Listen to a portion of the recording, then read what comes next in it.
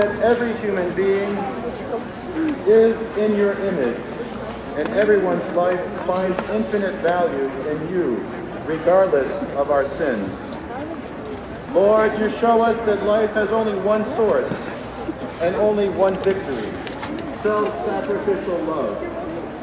Help us to be self-sacrificial love for all, and we will conquer death. As the great Syrian saint, St. Isaac said, "Be persecuted, but persecute not.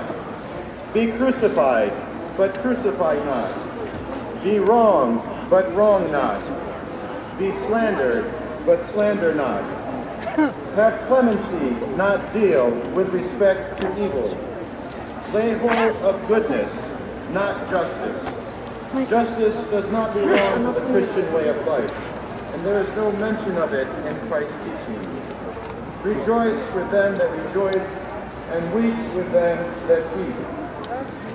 Rebuke no man, revile no man, not even those who live very wickedly.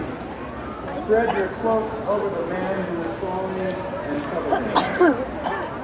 My brothers and sisters, let us be pro-life, and thus not oppose Christ dying for the life of the whole world. Let us be pro-life and be against anything that injures life, against any violence, under any circumstances. Let us be pro-life, and thus become unable to endure the injury done to any creature. May we be all this to the glory of our Almighty God, revealed in Trinity at the river Jordan, the Father, the Son, and the Holy Spirit, both now and ever, and unto the ages of ages. Amen. Amen.